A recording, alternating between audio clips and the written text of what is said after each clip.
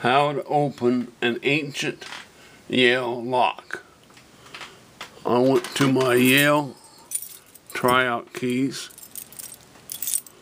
went through all the different keys, and I found only two that would fit this ancient lock.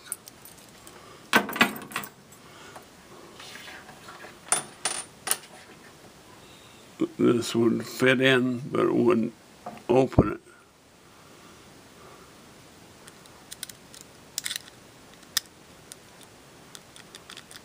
So it doesn't work.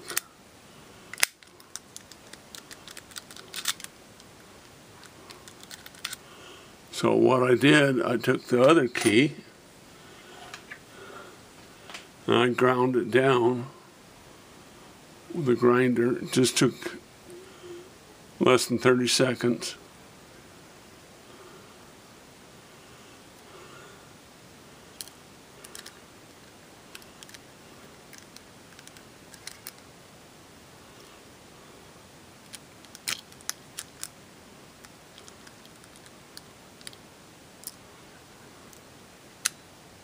And it opens right up, just like came out of the shop.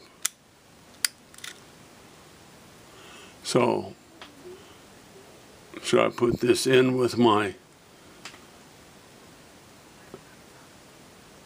Yale keys, or put it over here with my picks?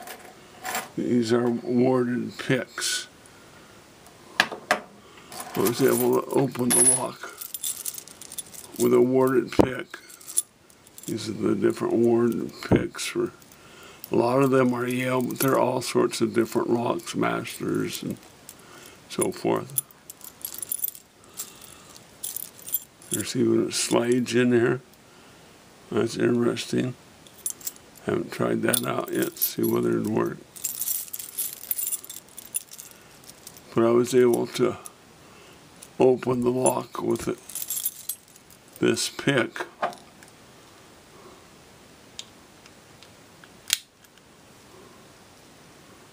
All locked up.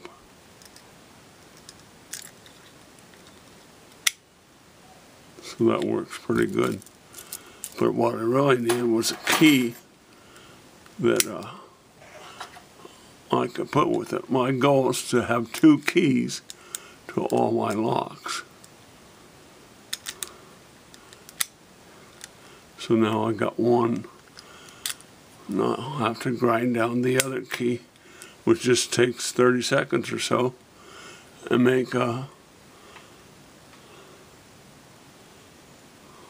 key for it.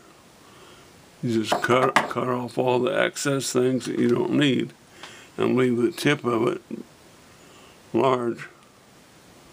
This is one that's not cut.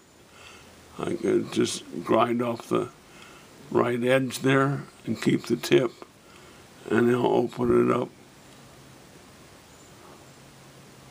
and make a lock pick out of it, which will work on any lock that's like that.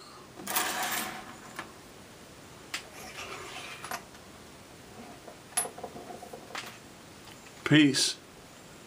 Don't break the lock.